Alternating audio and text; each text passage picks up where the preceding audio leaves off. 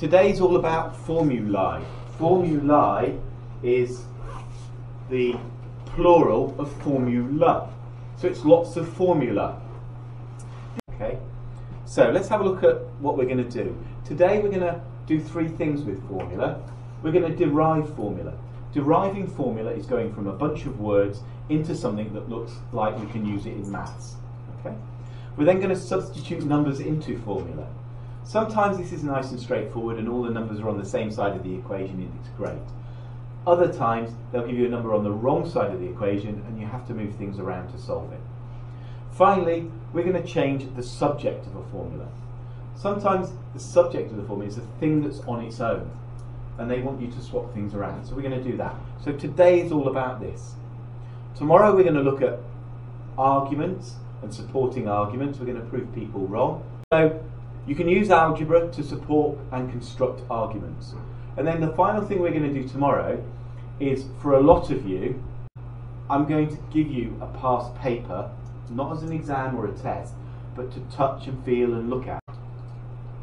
There are three questions for you to start with, things we've done in the past that I would like you to have a go at because we're going to use them today. So, what do the following mean? In other words, what's the longhand for this, this and this? What is the product of 5 and 9? That's going back to week 1. And then, if A is equal to 30B plus 10, what is A when B is 5? Okay? So the first one then, what does A with the little 3 mean? What's that all about? 8 times 8. Brilliant. Yeah? It means A cubed, and that means A times A times A. Everybody happy with that? Number of people that say it's 3 times A, you wouldn't believe, okay? Let's nail this basics. This one, what does that mean? A is A's greater than 3. Yeah? Did that last week, inequalities. So can A be 3? No. Can it be 4? Yeah. 5, 6 and so on. Good. This one here, A over B. Brilliant. In algebra, you will never see A divided by B written like that. The way they show you divisions in algebra is something over something else. It's written in fraction form, we call it. Okay? What is the product of 5 and 9? Anybody? Brilliant. Well, remember, James, it's 5 times 9, which is 45. Okay? The product is the outcome of multiplying two numbers.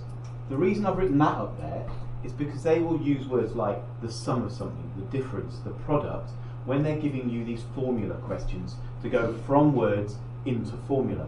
They're going to use all those buzzwords we talked about in week 1. If A equals 30, B plus 10, what is A when B is 5? So back a few weeks to substitution, what do I need to do there? 30 times 5. Good, so we're swapping the B, the letter B, for the number 5. That's what it's telling me to do. So 30B means 30 times whatever B is. So 30 times 5 is 150, plus the 10 at the end means A is equal to 160. Everyone happy with that? Bread and butter, nice couple of marks, no brainers. So we're going to move on to formula today. What is a formula? Talked about it. It's one of the 4 things I told you had to remember.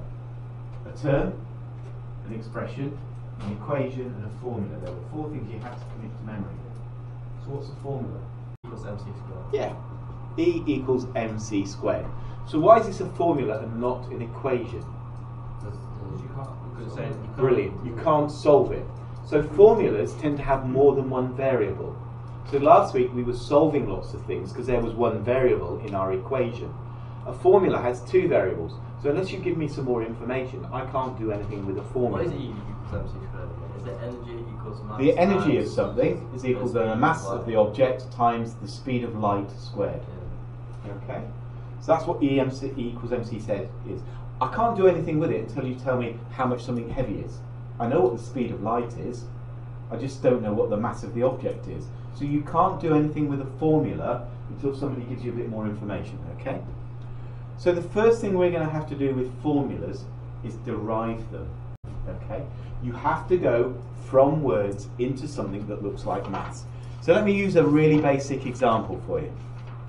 Is everybody happy that the area of a rectangle is the width multiplied by the length? Yeah. Yeah?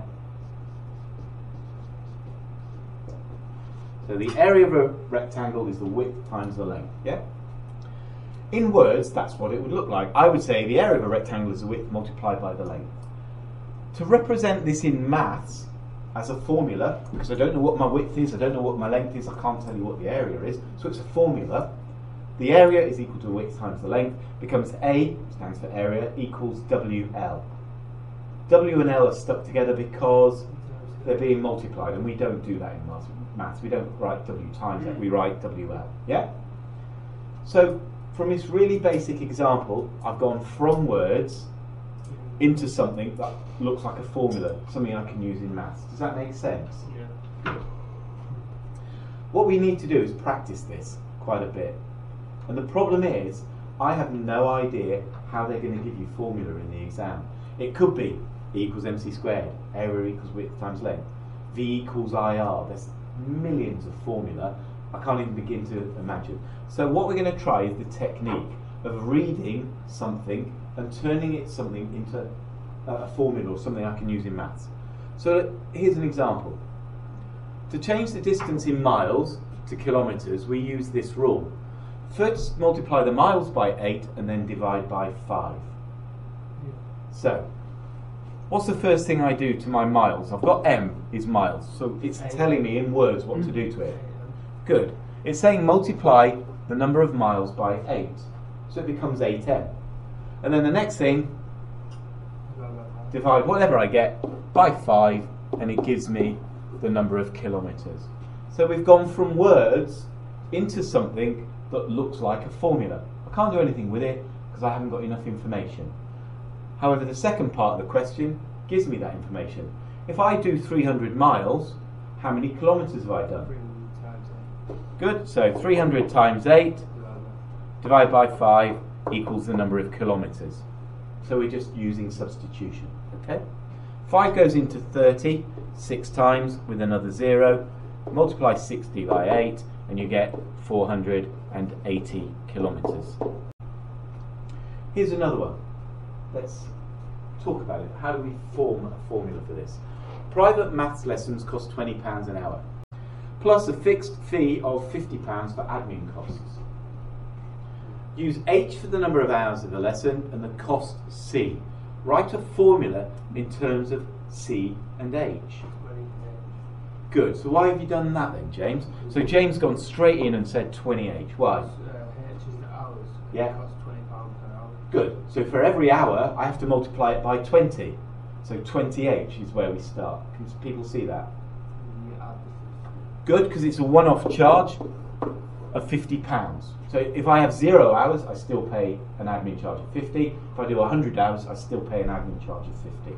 Yeah? And then that's equal to C. Does that look familiar? Remember a couple of weeks ago, gradients and y-intercepts? That's the gradient, 20. That's the y-intercept, 50.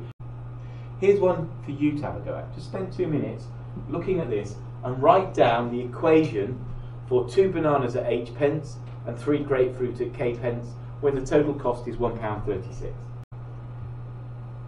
2 bananas at h pence. I don't know how much pence is, so what do I do to it?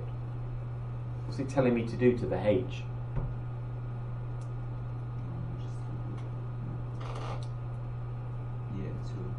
Yeah, you've got to multiply it by 2. So when it's talking about the bananas, don't know how much the bananas are, but however much they are, I have to multiply by 2. Then what do I have to do? I've got 3 grapefruit at k pence. Yeah, 3. Okay. Brilliant.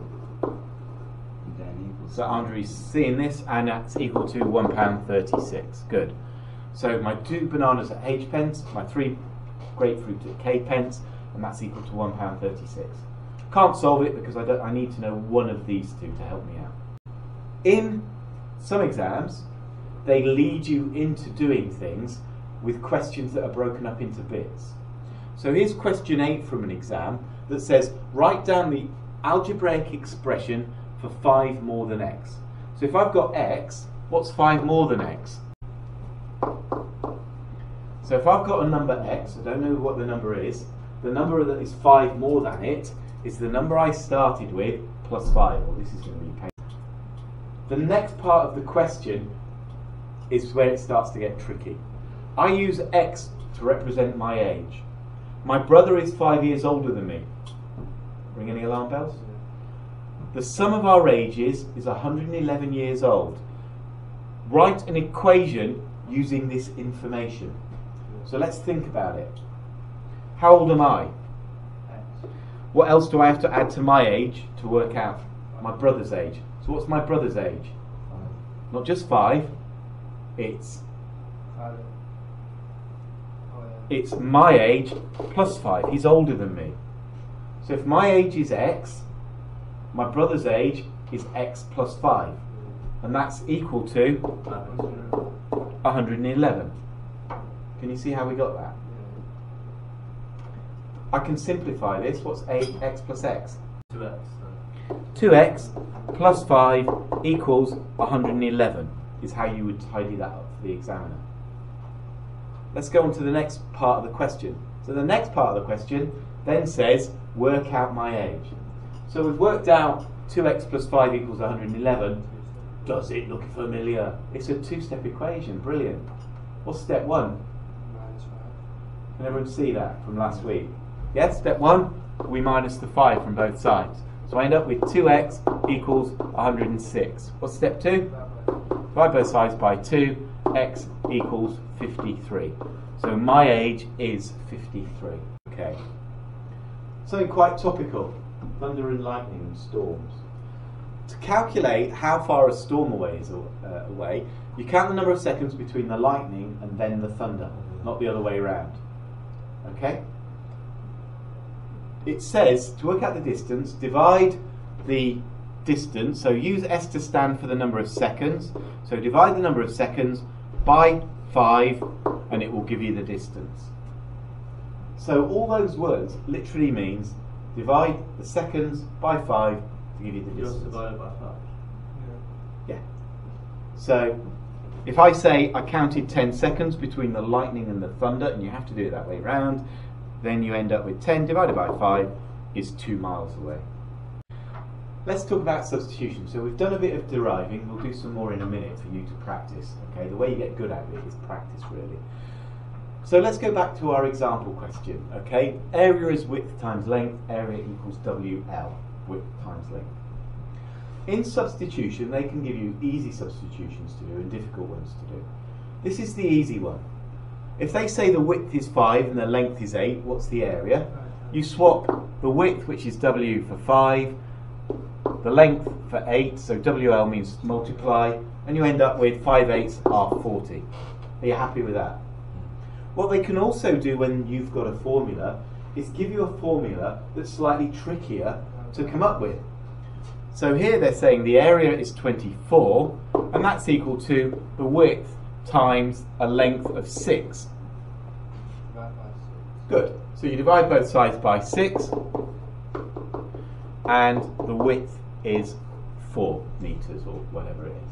So can you see, when you have a formula, they don't have to give you everything neatly on one side. It can be on the other side, and I'll show you some of the consequences of that.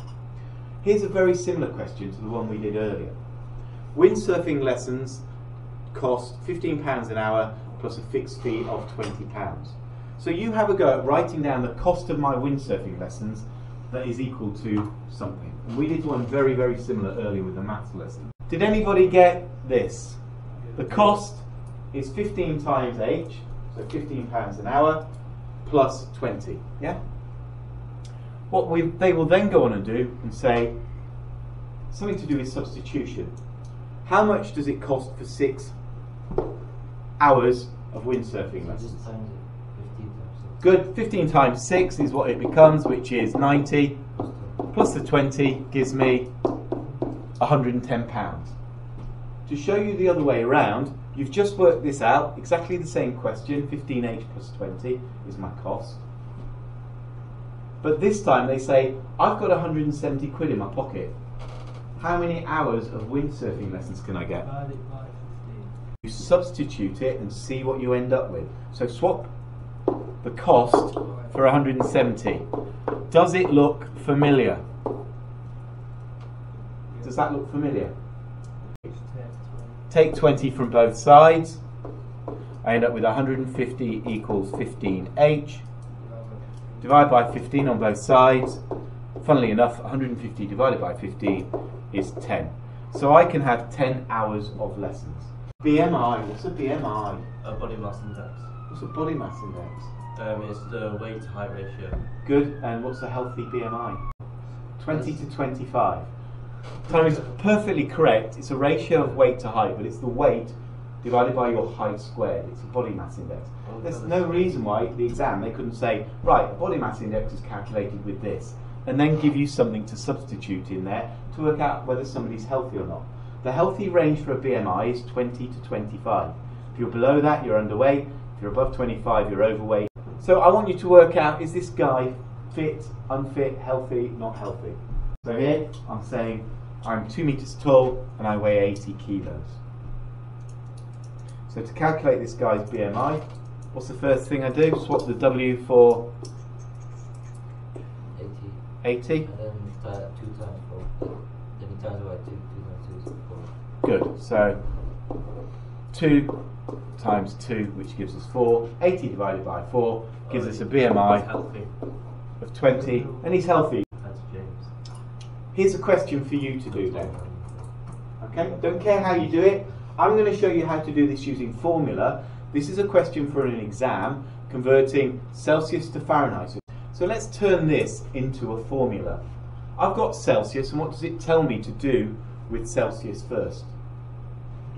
Double it. So how do I double C? Times 2. So 2C. And then what do I do to it? Add 30. And what's that equal to? Fahrenheit. So the formula for Celsius to Fahrenheit is multiply it by 2 and add 30, and that's going to give me that. So in the first one, I'm swapping C for 20. So 2 times 20 is 40, plus the 30 equals 70. And none of you struggled with that because you started here and you just did what it said in the box. Perfect. But you've dropped, a lot of you have dropped 2 marks because you haven't done the second bit. If you'd have done this, you could do the second bit really quickly because I'm swapping the 56 for F. So it becomes 2C plus 30 equals 56 because I've got Fahrenheit. Does it look familiar? Take away 30 both sides, as James says, leaves us with 2C equals 26. Divide both sides by 2, C equals 13.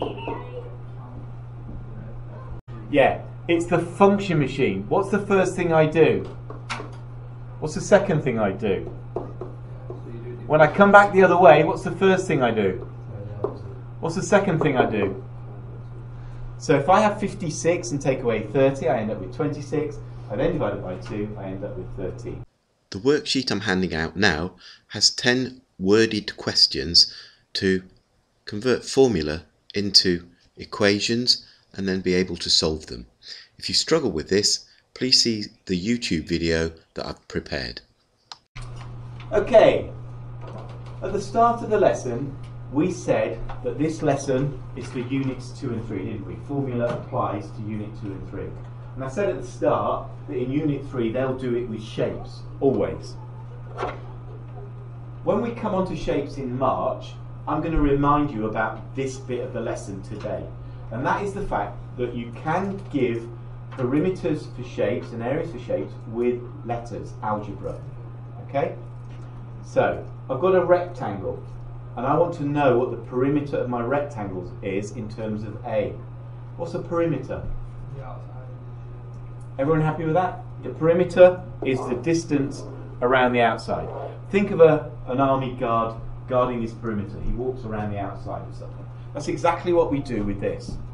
So pick a start point, let's say here, and walk your way around your perimeter so you don't miss anything. So if I got there, I've got A. What do I do to it? Add A plus 3. And then when I come down the other side, add an A again. And then when I come along the bottom, add A plus 3. Everyone happy with that? Brilliant. Then we simplify it. 4A plus 6. So the perimeter of my rectangle in terms of A is 4A plus 6. Can you see what we've done there? I'll remind you of this in March, but I'm doing it now because we're hot on this bit. What they'll then say is, John, who's building a chicken coop, and this is the perfect dimensions for a chicken coop, has got 46 metres of chicken wire. How long is length A? So guess what we do to this? Good. You turn it into an equation that we can solve. So this was an expression, there was no equal sign. We turn it into a formula with our 46 metres of chicken wire over here. What do I do to solve it? -6. -6 on both sides. I've got 4a equals 40. Divide 4 by the sides and I end up with a equals 10. So this is 10 metres long, this is 13, this is 10, this is 13, and that's how we use these 46 metres of chicken wire. Does that make sense? So can you see the relationship now between algebra and something we'll cover in the future? Last bit of today is rearranging formula. Okay, so we've derived formula, we've done substitution in formula. What we might be asked to do in the exam is this thing called rearranging formula. It's no different from what you did last week in so much as you're trying to get something on its own. That's how we turn it into a subject. The fact that we haven't got a number on the other side but we've got another letter is irrelevant. Don't let it panic you. We do it in engineering. Oh, you're doing it in engineering, right. So let me show you how we do basic rearranging of formulas. Okay? I've got a plus 2 equals b, and I want to make a the subject. So how do I get a on its own? Can everyone see that? Yeah? So I've got a plus 2. If I take away 2 that side, I need to take it away that side. So I end up with a equals b minus 2. You happy with that? Yeah. So it's transformation of a formula. Yeah, it's basically transformation of a formula, but we're using the processes we learned last week. Yeah. So basically, to get something on its own, you do the opposite. So here I've got a minus 2, so how do I get a on its own? I plus 2 on each side. So I've now got a equals b plus 2. Yeah? The fact that there's no number on this side is irrelevant. You've got b and you take away 2, so it's b minus 2. You've got b and you're adding 2, it's b plus 2. Here's a trickier one then. I've got a plus c equals b. I want a on its own. So what do I need to do? Good. So if I take away c on both sides, I'm left with a, and here I've got b minus c. That's what it says on the tin. Yeah? So now we've got a as the subject. Let's look at trickier things, multiplying and dividing. I've got 2a. How do I get a on its own? Good. I do the opposite. I divide by 2. So now I've got a on its own. It's equal to b over 2. Can't do anything with it. It just lives like that. Good, I've got a divided by 2 equals b. So to do the opposite, we multiply both sides by 2. So now I've got a equals... good. You're remembering. And that's the one they like to give you because they're trying to trick you. It's 2b. Let's finish with this one then. AC equals b. Divide by what? By c. Good. So, because AC means a times c, the opposite of multiplying by c is to divide by c. So a divided by c, do the same the other side. So a is now on its own, and it's equal to b divided by c.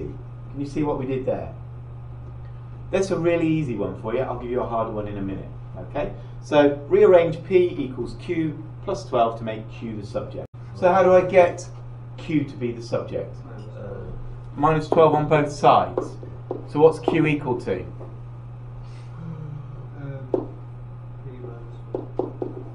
Okay. A equals 2r plus 4. So I want you to rearrange it to make r the subject. So you take it and divide, so it would be, you take 4, so it would be a take 4 divided by 2 equals r. So the first thing that you do on a two-step equation is take 4 from both sides. So now when you write it out neat, you end up with a minus 4 equals 2r. Okay. And what's the next thing I do? Divide by 2. So if I divide both sides by 2, I have to divide all of the other side by 2. So it's a minus 4, all divided by 2 equals r. Okay? So have faith in what you're doing. The fact that there isn't a number on this side doesn't matter. Okay? The process is still the same. Last one. Well, no, second to last one. And then there's an exam question after this. So have a go at this one. Use that same process we've just used and see if you can come up and make V on its own. What's the first step? You plus the 2. You plus the 2 on both sides because it's a 3-step equation. So what do I now end up with on the left? So you have total plus 2 Equals. V. So V over 3 means V being divided by 3. So what do we need to do? Times it by 3. Good. Yeah, bit of confidence. So if I multiply that side by 3, I've got to multiply this side by 3. I've got 3 and I've got to multiply everything on this side. So what's the way to multiply everything by 3? Yeah, bro. If you put what's over here in brackets, when you multiply this side by 3, all you need to do is go 3 brackets W plus 2. Right, last question of the day. So, S equals 3t plus 4. For 2 marks in an exam, June 2012, question 16, it's miles into the exam, it's probably the last question of the exam. Get me 2 marks from that. So what's step 1 to doing this? Nice. Brilliant. Listen in, we're just going to cover this. So, Lewis says take away 4 on both sides. So now what have I got on the left hand side? S minus 4, and on the right? Brilliant. And so to get t on its own, if I divide this side by 3, I have to divide all of the other side by 3. So now t's on its own, it's equal to s minus 4 all over 3. Yeah, you just leave it like that and it's fine. Okay, right, just to summarise what we've covered today. We've derived formula, we've substituted values into formula, and we've changed subjects of formula. Substitution and changing subjects have processes. The hardest thing to teach is this. What we're going to move on to now is this arguments bit. So, algebraic arguments. An algebraic argument is basically showing somebody is wrong by proving they're wrong with an example, or by using algebra to say it's got to be this. Here's a nice simple example of an algebra by proving somebody's wrong by giving an example. So John states that whenever you square a number, the result is always even. Okay? And it's saying give an example to prove he's wrong. So how would you prove him wrong? Show that it's wrong. And how would we show that when you square a number it isn't even? Good, a power of 2. So any number that multiplies by itself that doesn't give an even number. So what numbers do that then? 3, brilliant. Because 3 squared, that's what 3 squared, that's what we call squaring a number, means 3 times 3. 3 times 3 is 9. Okay? So I wasn't giving you anything difficult here, I was just trying to show you can win an argument by giving them an example where they're wrong. Okay? So this guy John is saying whenever you square a number, you always get an even answer. And you come back and you say, no, if I square 3, 3 3s are 9, that's odd. So your argument is wrong. Yeah, you're wrong. See what I mean? So in the most basic sense of the words, you can win an argument by proving somebody's wrong by giving them an example. Okay? So that's one for you to have a look at. Just see if you can win the argument. So Liz says that m cubed, does everybody know what m cubed means? So m cubed, what does that mean? Good. M times m times m. And then add 2 is never a multiple of 3. What's multiples of 3? What does the word multiple mean? What are multiples? 3, 6. Good. 9. It's your times tables. 3, 6, 9, 12, 15, and so on. So I want you to prove Liz wrong. So Liz says that m cubed plus 2 is never a multiple of 3. Give an example to show she's wrong. 1. 1.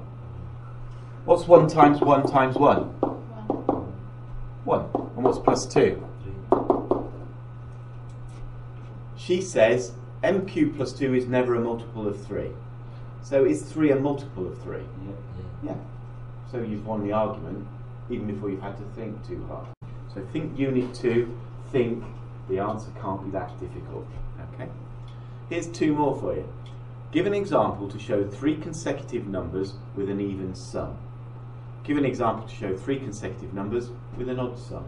So the first one, talked about this yesterday. What are consecutive numbers? Numbers after each other. And also Good. So just pick 3 consecutive numbers for me. 1, 2, 3. 1, 2, 3. So it says pick 3 consecutive numbers and show that the sum of the numbers is even. So what's the sum of the numbers? 6. Yeah? Remember yesterday we said they will use words like sum and difference and product. That's how they put it into words where you have to derive things. Okay? You have to know what they're asking for. So give an example to show 3 consecutive numbers with an odd sum. So if these 3 make an even sum, what do you think I need to start with to get an odd sum? 4, 5, 6. Good. 4, 5, 6. So if I start with an even number, so what's the sum of those 3? 50. Good. Yeah? So what they're saying is, if you start with an odd number and have 3 consecutive numbers, you will end up with an odd number, an even number at the end. If you start off with an even number, 3 consecutive numbers, you end up with an odd one at the end. Okay? Now, what we're going to move on to now is slightly trickier. It's tricky because to win the arguments now, giving one example isn't good enough. They want to know something is always the case. And generally these questions involve odd or even numbers. And the way to win the argument is to use the words odd or even in the formula or expression that they're giving you. Okay? So we'll do this with an example now. You'll do a couple of examples. So W is an even number, and they usually put it in block capitals and italics, so you know what they're talking about. Explain why 3 brackets W plus 1 will always be odd. Okay? So W is even. So if you want to use a number, just to get it into your head what they're doing, we say W is even. So let's make W 2. So 2 plus 1 is 3. The 3 next to that means I multiply it by 3, so I end up with 9. Okay? That doesn't get you a mark in the exam. That's just an example of that. Okay? The way to get the marks in the exam when you end up with these odd and even type questions is to put the word in here instead of W. So I know it sounds daft, don't put a number in there, put the word in. So even goes for W. So if I have an even number and I add 1, what do I always get? An odd. Yeah? So what you do in the exam is you say an even number plus 1 will always be odd. Can you see what we've done there? Doesn't matter what the number is. An odd number times 3 will always give me what? Odd. And this is the thing that gets you the mark in the exam. This thing. So what I want you to do is have a go at that one. Okay? So W is an even number. Explain why W squared plus 1 will always be odd. So what have we written then to get our marks for this? I wrote even squared. It equals even plus Yeah, a 1. better way of writing it is even times even, which is your even squared. That's what that means, yeah? So I'd write it in longhand. An even times an even, which is what even squared is, gives you Even an even, and then plus 1 will give you odd. Did everyone get that? So that's what they're after for the mark. Have another go. So you're into the swing of it. So just do that one. What have we got? We've got Odd times odd. odd squared is odd Equals times odd, which gives me an... So what happens when that's odd? Yeah? So odd times odd is an odd, and then I add 1 and I get even. even. Good. Right. Just going to make it slightly harder for you now. This is from an exam. Okay? So question 10 in the exam, quite far into the exam. Have a go at that. So what are we going to do here then? For even. Good. Even plus 1 equals Even. odd. odd. Yeah? Even minus 1. Even minus 1 is an odd. So we've got an odd in there and an odd in there, and because they're next to each other, an odd times by an odd is odd. Do one in your head. If you're worried you've not got the right thing, once you've done this, put some numbers underneath it. So if I've got 2, let's make the even number 2. 2 plus 1 is 3. 2 minus 1 is 1. 3 times 1, 3. Yeah? So don't be frightened of doing an example as well underneath it, just to make sure what you're doing is correct. Yeah? But if you're happy, this is what gets you the marks. My course, everything from yesterday's lesson and today's lesson is on my course. The YouTube video will be on YouTube by Sunday afternoon.